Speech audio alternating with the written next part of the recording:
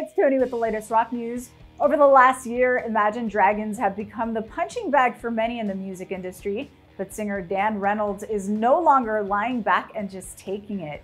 In a series of Instagram posts, Reynolds addresses the vile and hate sent the band's way while calling for a more supportive rock community.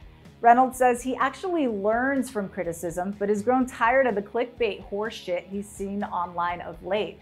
It has added to the depression I've dealt with since youth, explains Reynolds, while not asking for sympathy. The singer says he feels the most stress over knowing that such comments could make a kid who likes their music feel not cool, and worrying about his own children will be made fun of later in life.